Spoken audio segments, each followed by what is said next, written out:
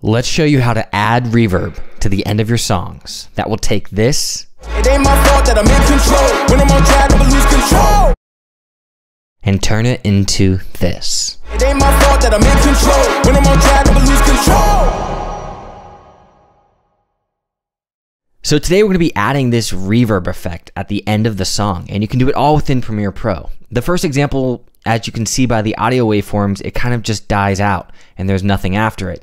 And the second example that you heard, there was this reverb effect that just kind of played out.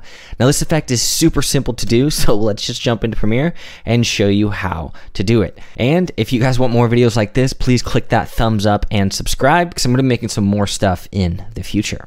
Now, I'd recommend having your song end on a hit, a bang, or a vocal note. And I've kind of end on lose control as my reverb point. So let's take a listen. It ain't my fault that I'm in control. When I'm on track, I lose control. As you can hear, it kind of just ends right here. But what if we want to actually extend this out and reverb it? Well, all you have to do is find the point that you want to start the reverb. So I think I'm going to start right there, like on the troll of control. And then all you have to do is click C on your keyboard, make a cut, and then right click on the back half of your audio layer and head on up to nest. And then just click OK. And all you want to do is go to the effects tab and type in reverb and drag on studio reverb. Now if you play that back,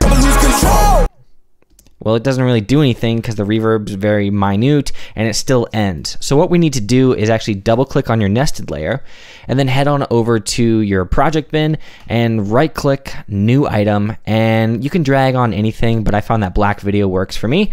And then all you have to do is drag that into your nested sequence, and it can be over the top of everything, and just drag that out so it's like, I don't know, like 10, 20 seconds, and then head on back to your sequence. Now what we can do is actually drag out our nested sequence for as long as we want the reverb to last. So let's drag it out to like right there and give this a listen.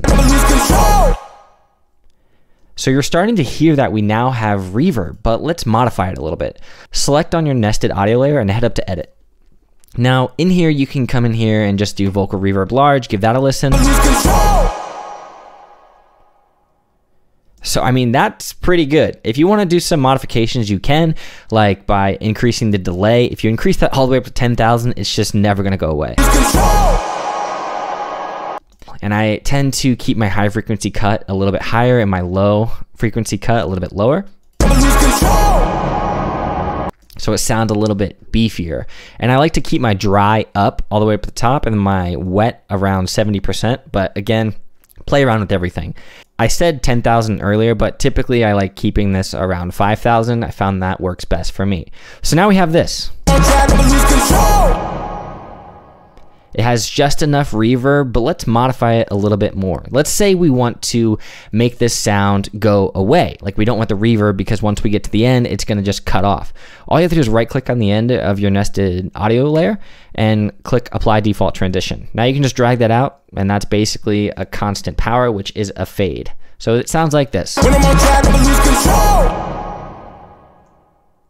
So it fades away, but you're starting to hear like a little blip or like a little issue with the audio thing. So you can play around with your audio layer and actually fade it out as well to get a different feel.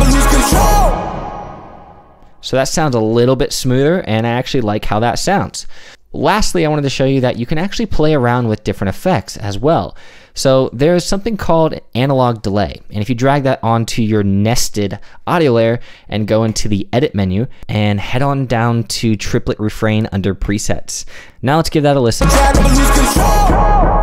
It sounds absolutely horrible. So all you have to do is increase your delay to, let's say, 650. That works.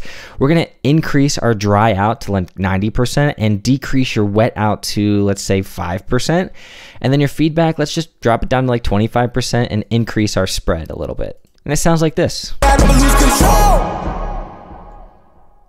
So now you have an analog delay with reverb. Well, hopefully you guys enjoyed today's tutorial, and if you did, let me know down in the comments below, and as always, I'll be making some more stuff in the future. Peace.